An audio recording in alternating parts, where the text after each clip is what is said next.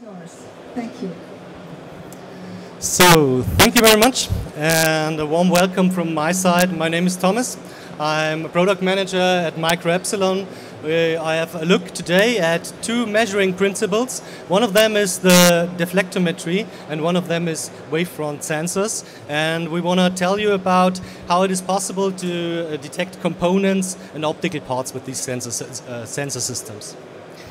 So nowadays, unfortunately, a lot of transparent and highly reflective surfaces are still inspected by the human eye. So this is a very employee-intensive, a very work-intensive, and a very feature-intensive job to do. So what we want to do now is have the opportunity to do an automated visual inspection on transparent and highly reflective surfaces.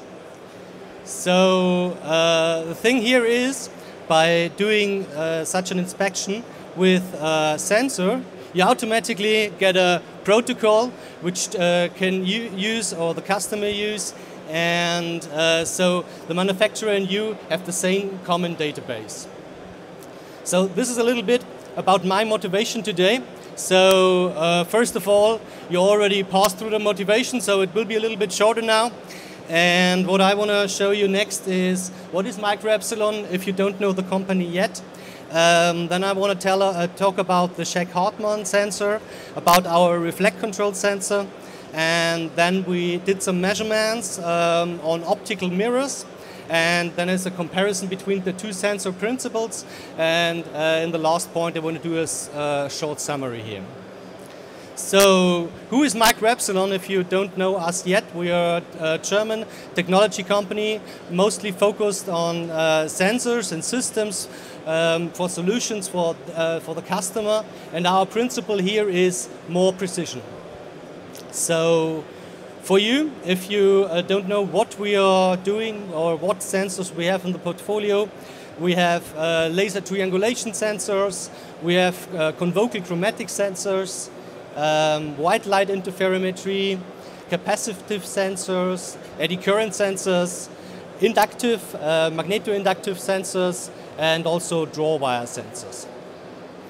But there is still more. So we have also 2D, 3D line scanner, 3D snapshot sensoric, measurement systems, and optical micrometer, fiber optic sensors, color sensors, thermal imager, pyrometer, and also laser distance sensor. So there's quite a broad portfolio, as I would say.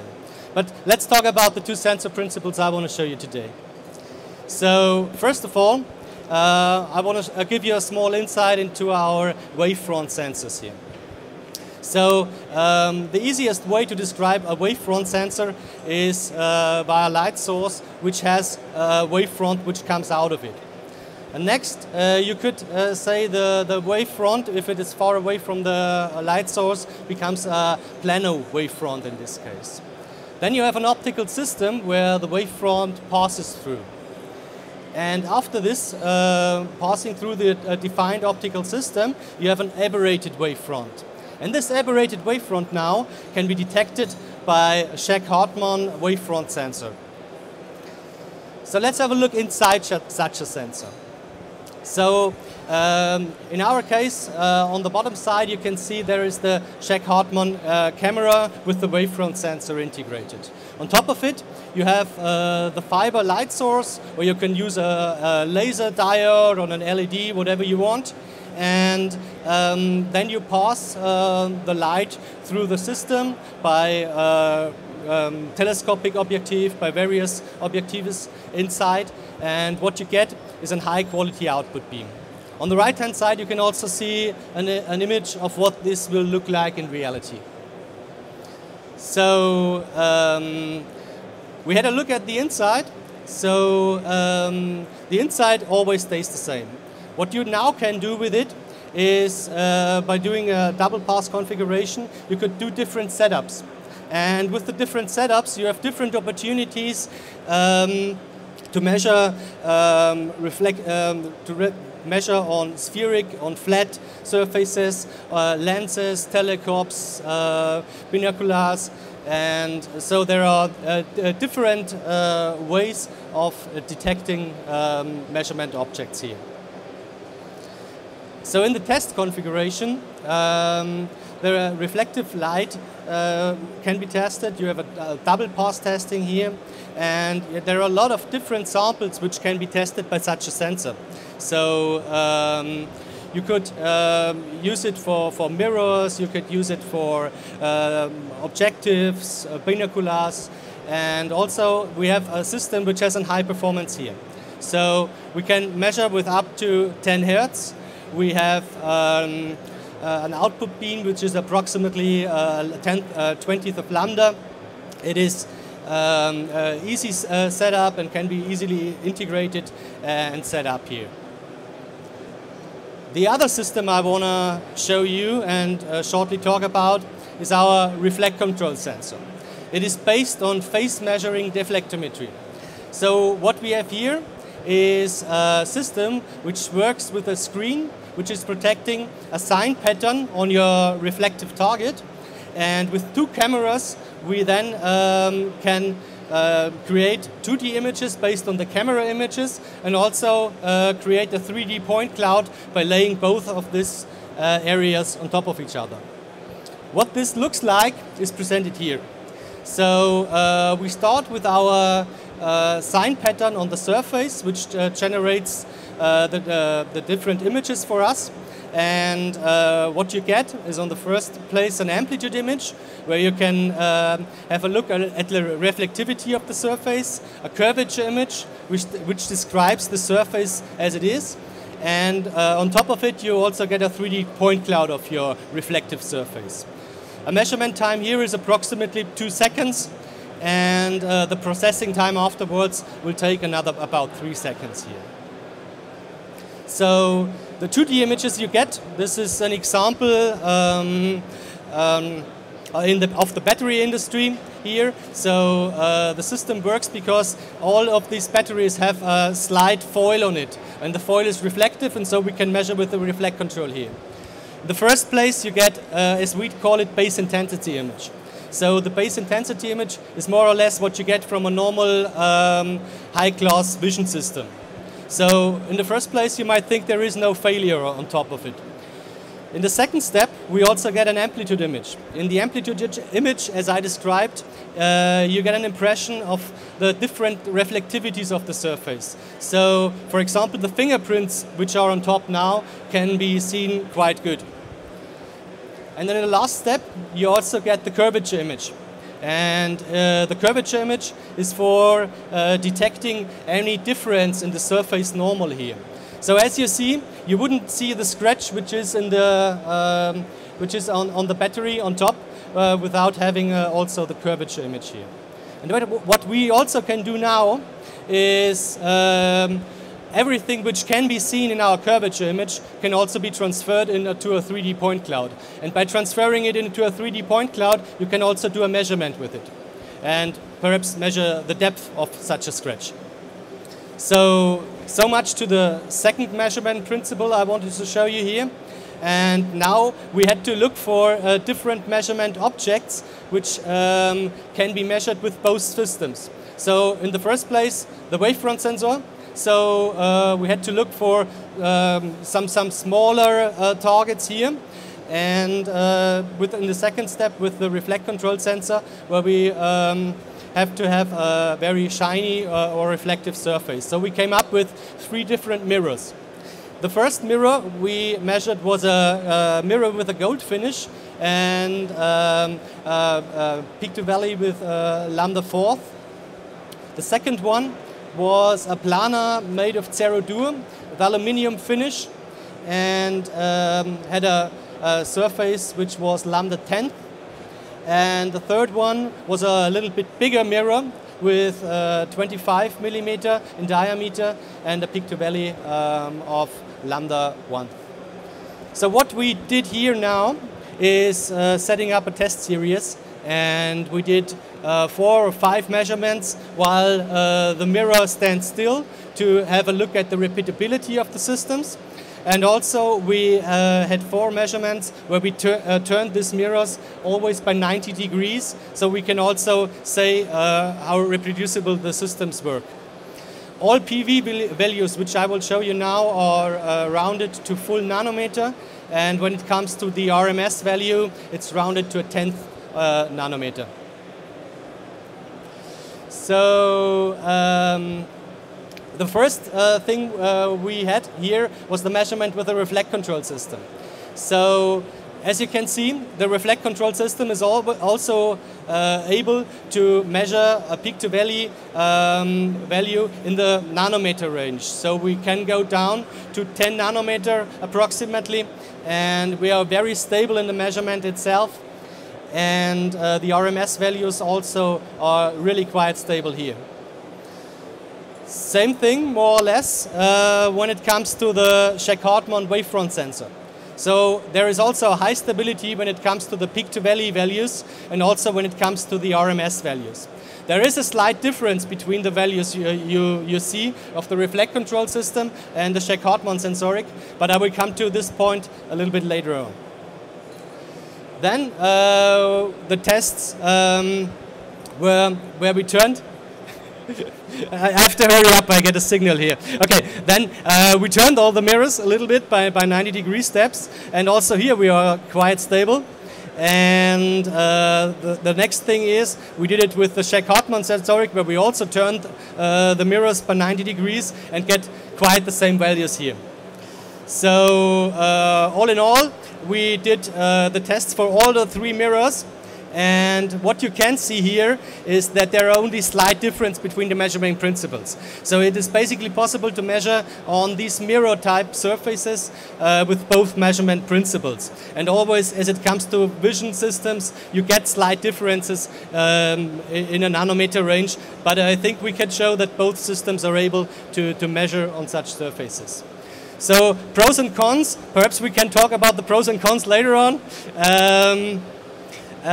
Or a little deciding matrix where to decide what sensor type you should use. Perhaps one point here, the target size. If the targets get too big, use the reflect control. If they are a little bit smaller, just use the Scheck-Hartmann sensor. Is a first thing which you can have a look at. So what I wanted to tell you today is whenever you have a look at a transparent object like glass foils or other plastics, high reflective surfaces like polished metal, a mirror, shiny ceramics and stuff. So please don't be like these guys. Please think about a quality control other than the human eye, because you wouldn't also want to do this job. So thank you very much for your attention. I think I'm a little bit out of time, but if you have any questions, please feel free to ask. We are in Hall 10 and at booth 10. C30, and you can visit me there and ask all of your questions. Thank you.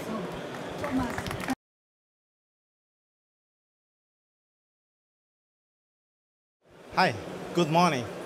My name is Jung Tran Nguyen. I'm from Notke. Okay, sorry, got a little bit higher. My name is Jung Tran Nguyen from Notke, a manufacturer in China, and I want to talk with you today about ultra-compact controller platform for smart sorting system, but also other manufacturing systems. Here you can see a sneak about that. Yeah, let's start. Before we start, I want to talk about smart logistics. You know, smart logistics not always are combined with technical stuff. That's why I love this video. I found that on LinkedIn. Just to show you. Sometimes smart logistics means just to be on point. This is on point for this application. But as we know nowadays, everything is much more chaotic. Many things, many applications that are running, all products has to be produced in one step. Sorters has to run with videos and all that stuff. So talking about matching on point. Matching on point with hardware and software real-time application. workload consolidation. Yeah, as we know, manufacturing systems, sorter systems, as case sorters, unisorters, case unisorters, autonomous mobile robots, AMRs. We know them all. They're getting more and more advanced, more difficult, more applications, like incorporate capabilities like graphic user interfaces, getting more difficult, more 3D examples, high performance cameras. We see them here every year, better cameras, and all working with real time and on one workload. This consolidate hardware. That means we are aiming on ultra-complex controller platform to provide and support all these functions even on one computer without sacrificing and determining performance. We provide our CPU platform small with 8 to 9 centimeters with a carrier board and can be flexible. As we see all these camera systems here, all my pre-talker said it, very difficult, more advanced applications coming and will need better hardware in cooperation with software, real-time software. To handle this, we have provided this ultra-compact platform to provide, as you can see here, for different applications for on one computer, like PoE to control the camera systems, as we see here, but also CAN bus system, EtherCAT system, all on one PC. This will match together with the real-time application and support your applications, your camera system, your advanced sorter systems with that. We have been here at the booth at 8D15 in this hall. We have set up some examples for you. Maybe you can come over and we can talk a little bit deeper about our ultra-compact hardware controller systems. So we have a branch in the Netherlands and in Germany as well, an office. So looking forward to have a deeper talk with you. Thank you very much. Thank you.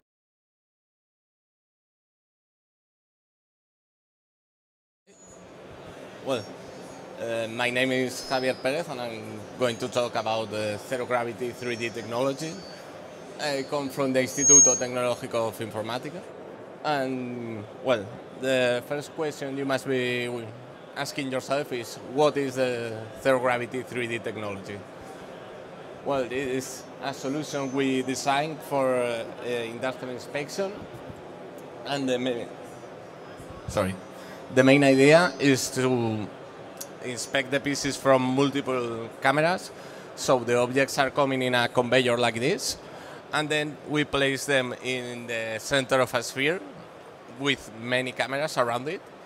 And when the object is mostly in the center of the sphere, we take a picture with each of these cameras, and then we start to inspect it. This has some advantages, as you can see. This is a 360 degrees inspection. We are capable of inspecting up to 800 pieces per hour, so more than 1 piece per second. And then we do 3 different kinds of analysis. We do geometric and surface analysis, we do GD&T metrology, and also classification.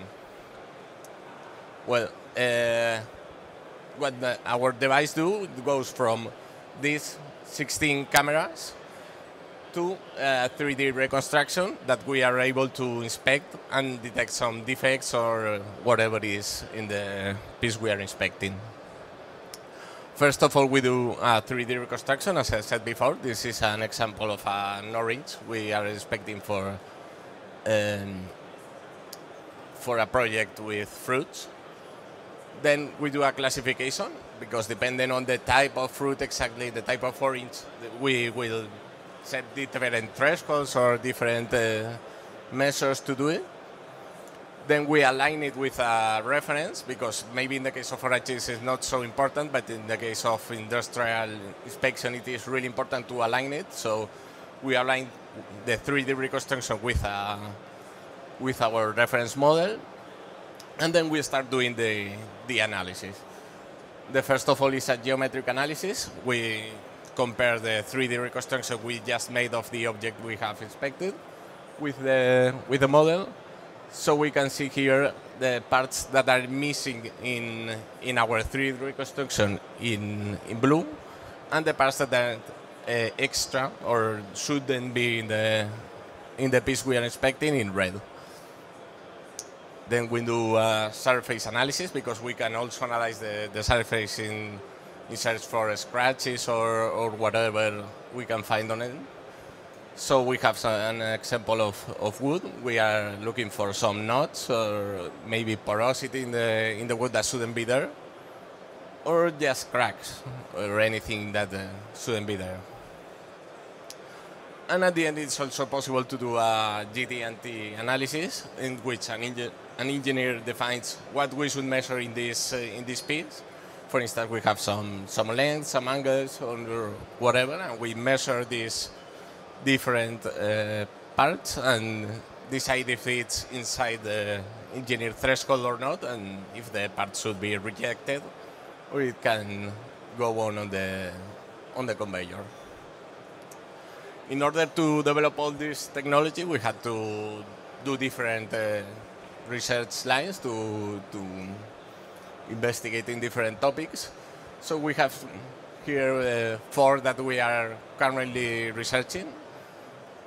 And well, the first of all is multi-view 3D classification, because some parts in the industry are really similar to other parts.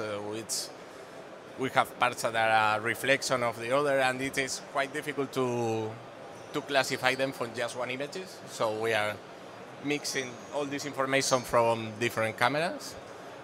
And we are also able to discard unknown objects, because this is quite important, because in our production pipeline we don't want to introduce objects that we don't know what they are. And we require a precise classification, and it is simulation-based training. So we just need a reference. We don't need hundreds of images from a dataset to train. We just need a reference model, and we train it, and we are capable of classifying this object. The next research line is pose estimation. As I said before, we have to align the reference to the 3D reconstruction we have just made. So we need a pose estimation, and we do this from multiple images also, and it is based on simulation. So we just, with the reference model, are capable of training some characteristics in order to align them, and we use information from multiple cameras and align the object. We also use geometric as well as texture characteristics, so we can align objects without texture or with texture. Then we have the multi-view stereo 3D reconstruction. This is something we are working on, because most objects from industry doesn't have a texture that works well with current stereo reconstruction. So we are working with multi-view stereo 3D reconstruction that works with many cameras, and we can achieve better precision, mainly in the inner 3D structure of the objects.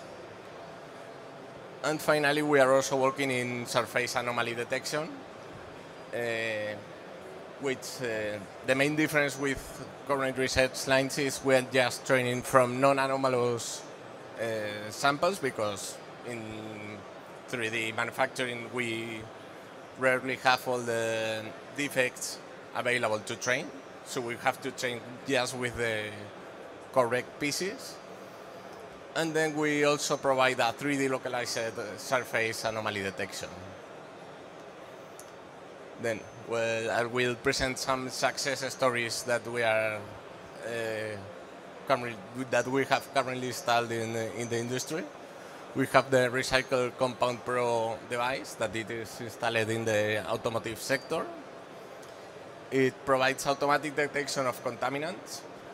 Pieces go in the conveyor and fall in the device. So we are having a multiple view from different cameras. And we detect if these pieces have any contaminants and can't be recycled.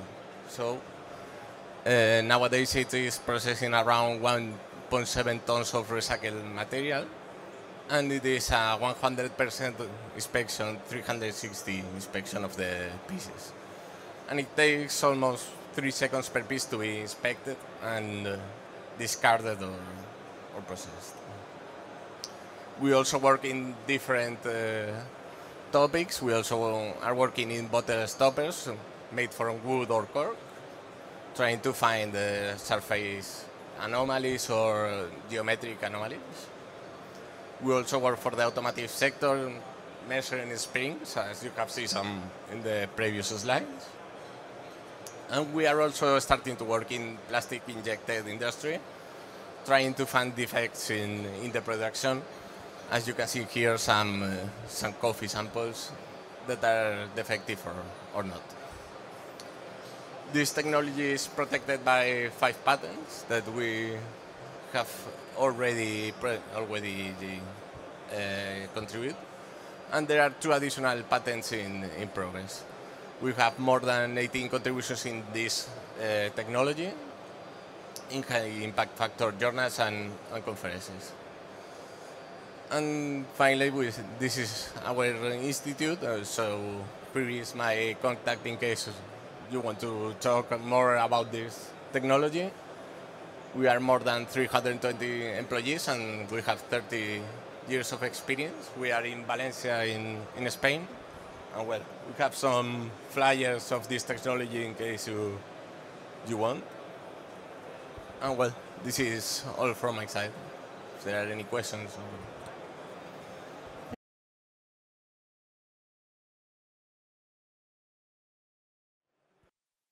Thank you for the opportunity. So today I want to give you an introduction into our European project, Platform Zero. And as Iman already told, it's about zero defect manufacturing in the photovoltaic industry. So I want to introduce the consortium. It's actually 4 research institutions and 1 university focused on spectroscopic methodologies, which is IREC and HZB, and imaging, which are we. And then we have an optoelectronic assessment done from UPO from Spain, and then AI analysis, which is done by us, IREC and RISC. And RISC is also responsible for the whole data management. Then we also have 2 research centers, which are actually focused in PV industries, so technology development, which is mainly ZSW and Loredera. And we have then metrology companies, which are working in as a company producing systems for actually spectroscopic imaging, and also 2 producers of thin film PV foils. So what is the project about? So actually Platform Zero aims to reach zero defect manufacturing in this specific area of thin film photovoltaics. It's a co-funded European project and running over 4 years, and we are now at 18 months, or actually 20 months now. And the aim is to actually really achieve zero defect manufacturing in this specific sector using means of artificial intelligence and sensor fusion. And with this, we want to tackle actually this specific area, but it's a more broader scale. And in 4 different pilot lines, this will be implemented.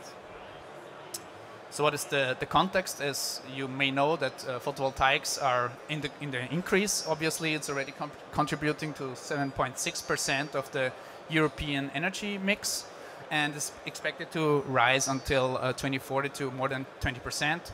So there's a big market, obviously. And the latest generation of this PV production, so you all know the silicon sensor stuff, but they're always not really flexible, obviously, because they're silicon. And this thin film photovoltaics, they are quite flexible. They have still high performance and can be implemented in like buildings, vehicles, or IoTs. Yeah. However, their production is a bit. I try to move a bit here. Let's see. Maybe this is better. However, they're it's still over channels, so it doesn't matter. However, their production process is quite complex, which means that like small fluctuations in process parameters will lead to a really severe defect in the end, and then producing a lot of waste. And that's exactly what we want to tackle. So if you have a look here, this is an example of such a production line. You have like various different process steps, and in these process steps, like different layers are deposited, and in each of those process steps, some errors can occur. Yeah? And the aim of the project is that for each of these process steps, we will have an advanced sensor station looking at the process afterwards, yeah, and then fuse all these data together in a database and correlate it with production parameters. Yeah? And this is exactly where we come into play. So then in the database, there will be some AI running, which basically make then a prediction based on the sensor data, how the outcome will be. And this should be all, so basically the whole project is about setting up this whole pipeline, this platform, and then fusing everything together, and then in the end, learning something about it. So here, just an example, this is a 6 PV layer. So you have like a pad and the barrier layer. Then this barrier layer gets deposited with TCO, and then it gets structured. And this is like each of these is one production step. And in each of these steps, something can occur, which will then in the end have an impact on the final performance. Yeah. Then you have organic deposition, structuring again, metal deposition, structuring again. You can see that this is a quite continuous effort to produce these sheets. Yeah. And what we are doing also is we inspect. Now we have a visual inspection system in each of these advanced sensor stations. This is also our sensoric contribution. So you can see here some of the sensors that we are presenting as our portfolio. And here we develop one specific for this. So this is how these advanced sensor stations will look like, or some schematic of that. So this is already an example running, so a test example running at IREC, where they fuse already Raman, PL, imaging, motorized. They have a motorized stage and the spectral reflectance imaging. And this is like the first prototype for this advanced sensor stations. Here also our imaging system will then be introduced. So you can see that here. So on the left side, we have this photometric setup, and I try to run this video now. So this is a multispectral illumination, and we then use the spectral response and then some error detection on the background of the images for then the final outcome in the database. So, and this would be then such an outcome. So here, for example, we have different KPIs that we distribute. And one would be like the percentage of errors on the surface, then the percentage of round effects of scratches, and then the mean spectral response, because this is actually dependent on the structural layer. So the spectral response, because these are super thin layers, and depending how thick they are, the spectral response is different. And then also some error percentage in the classes. And all these will basically then be fused and run in the cloud and contribute to the data fusion. Now to the PV production partners, we have 4 production lines. So one is ZSW, producing TICs. One is Luridera, they are producing nanoparticles. Then we have Solid Technologies from Poland, they produce casterite samples. Perovskite, sorry. And then Samplagt, which also produce TICs, thin films. And Pablo is so nice and distributing some of these gadget samples where you can have a look how such thin film foils look like and what you actually can do. So one of the most important or successful flashlights that exist, I think. So now to the whole structure process. So as you can see here, down, let's see if I can point something. So here down is this advanced sensor station. This is like located at each of these production steps. Then the raw data is actually sent to a database, and the production parameters are sent to a database. And within the database, then the Docker containers are running, generating these KPIs and fusing them into a conditioning CV, so basically Excel file or a CSV file, which is then used in the end for machine learning. And here's like all the different sensors and how the spectra look like. You can see that they are like super diverse. That's why each sensor producers themselves extract some KPIs out of that. And this is then all fused together into one results pipeline. And the whole architecture is designed in order to be quite modular so that you can add or remove sensors depending on your production facility. And then it should be quite agile and fast also to relearn the whole chain. Now to our first test samples. So this is the first test, actually test samples that we acquired with this system. So we have these 11 different Kestrite samples imaged by XRF, Raman, reflectance, and photoluminescence. And this is then all fused in the database. And now we wanted to have a look, okay, does this actually make sense? So can we actually classify anything out of this sensor fusion concept? And surprisingly, yes, it works really well. So we had 2,000 different single solar cells, and they are labeled in 3 different classes depending on the voltage response and then their IOC, so on the current. And we used actually just LDA, so local discriminant analysis, using all these sensors together. Yeah. And if you look at them individually, they perform moderate until well, I would say, like in the F1 score if you have a look, and the accuracy. So we always used 80% for training the network, so actually the machine learning, and 20% then for testing. And you can see that we reach up to 80–90% in some of the cases. Some are really poor, but none of them really achieves 100%. And only if you combine them all together, we reach actually 100% of F1 score. Be aware that this is just the first test sample, so then in the end, of course, if we have that implemented in the pilot lines, it will probably change, but it shows that the overall concept of the sensor fusion and then like fusing everything together and have a kind of AI telling you what is the class or the classification is working. So within the project, what are the next steps? So the patch 2 samples are sent out and distributed to all of the sensor producers, and these will be fed into the database, which is now set up and running. We have the first advanced sensor stations running, so so that the imaging system that you saw is like the first hour prototype, and this will be shipped then to IREC, so the consortium leader, and they will fuse it all together into one machine. Then this KPI extraction is already running on the cloud. We still need to incorporate that for all the different sensor producers, so our part is already running, but then of course you need to adapt it a bit. The AI classification will be then used also on the patch 2 samples, and we are in preparation of including also production parameters. This is still not yet done, but we are only in month 20 of this 48-month project. Okay. Yeah, here I just wanted to give you a visual impression of the consortium. So you can see there's a lot of different partners. So this was the 18th month review meeting, which was quite successful, as the results that I demonstrated also shows. And yeah, with that I actually want to conclude and are looking forward to questions. And hopefully you had a look on these samples.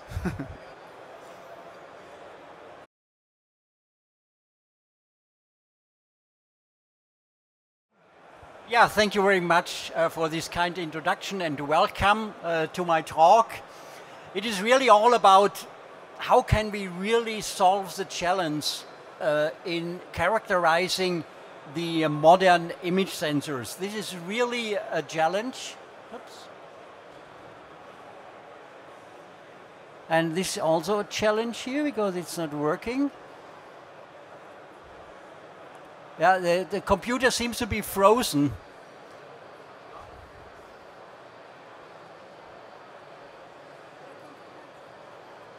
The computer seems to be frozen here. And here? Ah, now it works. Okay. So, first challenge solved. Well, how can we really cover this large variety of modern image sensors? It starts, of course, with simple monochrome cameras, color, multispectral, hyperspectral, polarization. Then we have, if we need a higher dynamic range, we have nonlinear and high dynamic range cameras. We have finally cameras where the image quality is already enhanced. And so how can we do this one? We have time of flight distance sensing. We have so-called single photon avalanche diode SPAT image sensors. And finally, a completely new class, the event-based or neuromorphic sensors. And So what I would like to do is I will approach the central idea how we can have a simple and unified concept. I will quickly tell you what we need to measure and how we can measure that, and give you an idea of the rich EMVA 1288 toolset which is available, and then of course give you some examples that you see how this is all working. And at the end I will of course also tell you where you can learn more. Okay, so the interesting thing is that you treat the camera as a system. And with this approach you can cover almost all types of cameras. And to guide us how we have to set up the things, the first question we have to answer is what limits actually the quality of an image sensor? And there are basically 4 things. The first thing is each measurement you do, you get a slightly different value. That is what we call temporal noise. That's this nasty thing that you never get the same. But with an image sensor it's even more complex, because you have not a single sensor, you have millions of them. And unfortunately they are not all equal. So each of these pixels gives you a slightly different response, and that is what we call spatial non-uniformity. Third one is, even if you apply no light to your camera, you get a signal. And this signal is increasing with the exposure time you apply. So if the exposure time is increasing, you get a brighter and brighter image, and finally you can saturate your camera without any light reaching it. And so this limits basically the maximum possible exposure time you can use, and you need to analyze what is called the dark signal, how this is changing with the exposure time. Well, and finally, no sensor can detect unlimited light. It has a maximum signal that can be detected, and that is what we call saturation capacity. So these are the basic 4 limitations of image sensors. And how can we now get them? And the system theoretic approach, the power of it is that we do not know anything about what is in the camera. It's simply a completely black box. So we do simply an input-output relation. The input is the photons which hit the pixels during the exposure time. This gives us a mean number of photons.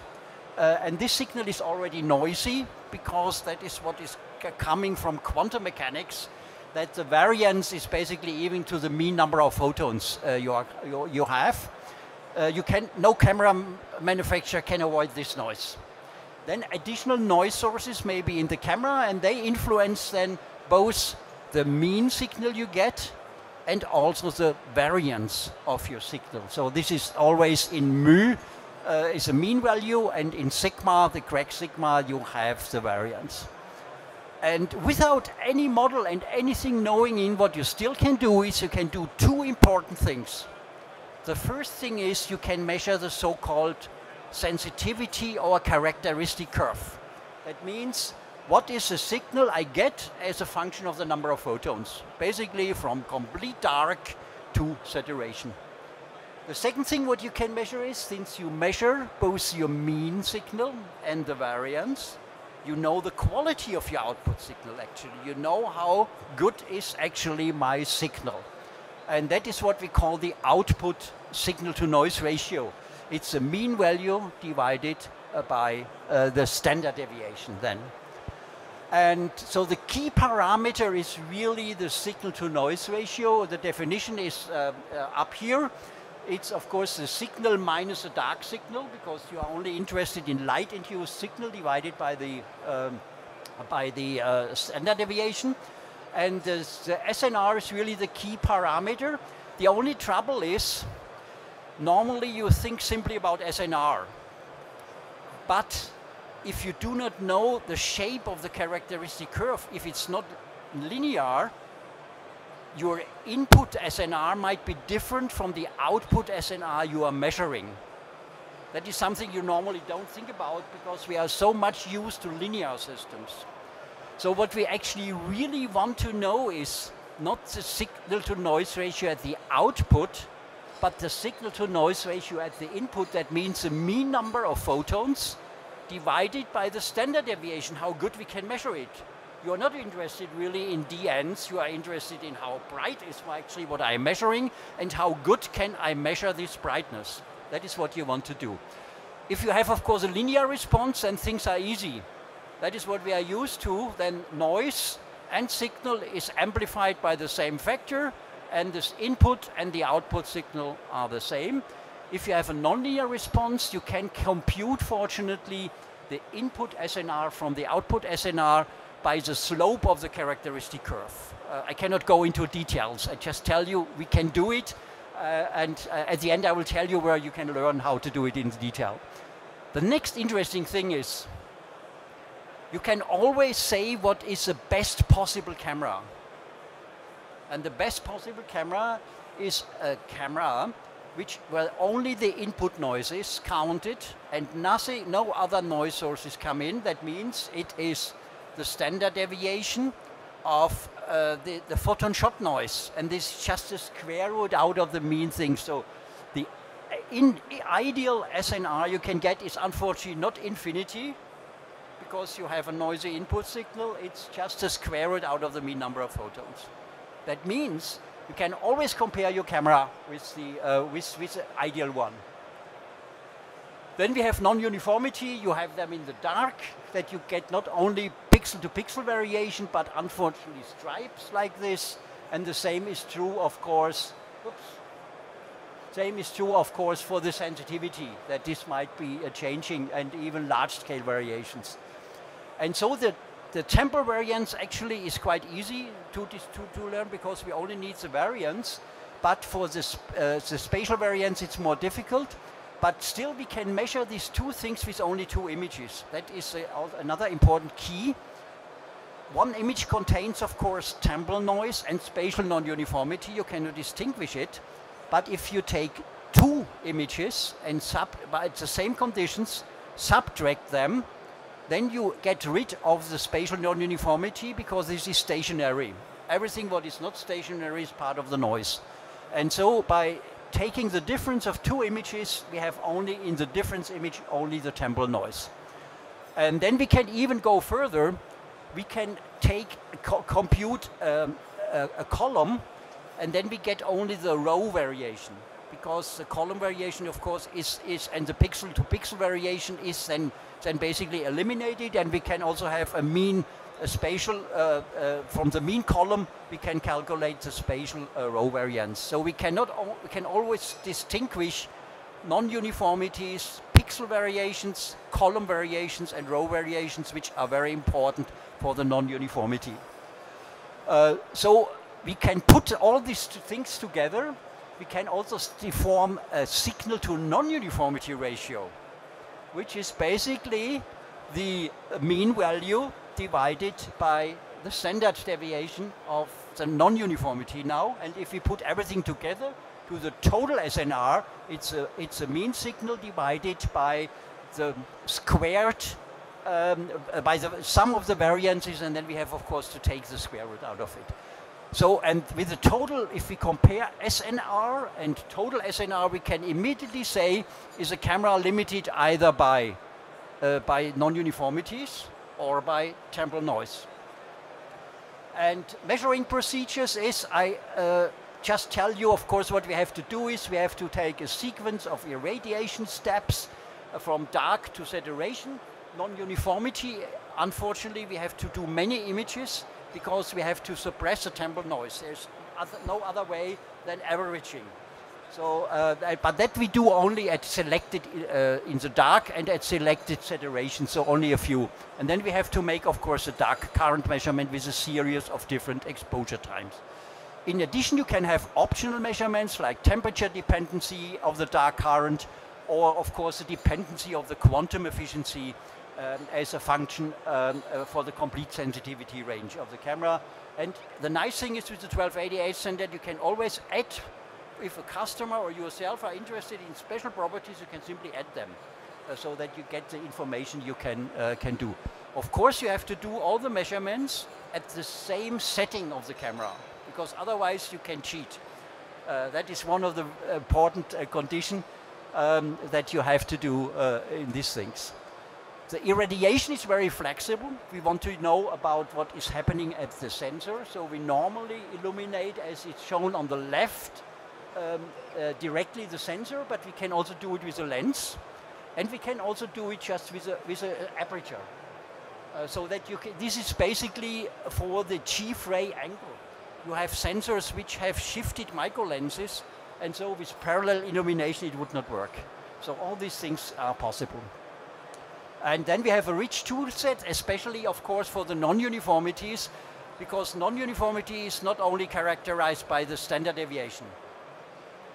We have a statistical analysis, which is an overall evaluation, but then the really nasty things are patterns, because we, with our eye, sees it, and your algorithms also see it. Yeah, okay, a little bit closer. Okay, so we do then Fourier transform, so that you can see the really periodic patterns, and we do also that we can see the bad guys, so pixels which are outliers with a logarithmically scaled histogram, and we can capture basically all types of non-uniformities with a set of profiles, which basically give you a row, a mean row, and then positive outliers and negative outliers. But now let's finally come to the examples. The first thing are these profiles. The green line is a middle row. The black row is basically the black thing which you hardly see here, which is much smoother, is a mean row. So immediately you can see you have no column variation, because otherwise it would still, even in the average show. Then we have the maximum values in each column. Then you see this is of course at the edge of the distribution, so it's shifted up, but you can nicely see you have 4 outliers, 4 so-called hot pixels. And then you can see for the negative outliers, it's suddenly almost 0. We have 1 line which is defect. So we saw then that the first line of the sensor was not okay. All these things you can immediately see with these profiles. A typical high-end linear industrial camera in the visible range. The most important thing is of course the SNR plot. This is the exposure in photons per pixel, and here we have the SNR also in logarithmic scale, and then the thick black line here is the best possible performance you can have for a sensor without any improvement. And then you see the real data as a little bit lower. That is because of the limiting of quantum efficiency, which is not 1. So you have counting less.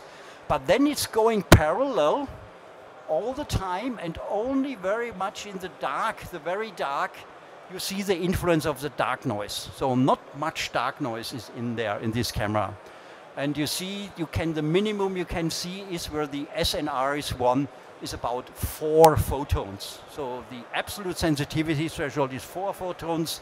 It's about, as you can see, the saturation range is more than 10,000, where the limit is. If you look now for a sphere camera, it's completely different. First, you have a much higher saturation, because you have typically larger pixels. It's now not 10,000s, but it's 100,000s, more than 10 times. And therefore, although the highest SNR is not 100, but it's rather 400 here in this example, so 4 times better. But the curve here of the measurements is much steeper. That means over the whole range, this sensor is already limited by the dark noise. Completely different behavior. And that leads to a much worse absolute sensitivity threshold, which is now more than 200 photons. So you need more than 200 photons just to start seeing a signal. So you can nicely see how good it is. Then we have a final example, the HDR color camera, which is here now measured. You see all of them is a linear behavior. It's 24-bit signal. So a 1 million from 1 photon to basically more than 1 million of photons. And the SNR looks, of course, now different, because there is switching between a large photodiode in the dark range to a small photodiode in the lower range, and 2 different gains. So you see actually four parts in this curve. And finally, I show polarization sensor. Here I just show you one thing, namely that we can have these nice histograms of the polarization angle. That's one of the tools in the standard. And you see nicely how well aligned this is with this sensor, that they are just changing less than 1 degree in the angle of the polarization. Very good behavior, and you see just one outlier here. That's really working very well. Well, and finally we may have a detailed analysis of the dark current because unfortunately there are these hot pixels, and here you can see there are a lot of pixels where the dark current is 10 or even 20 or 30 times higher.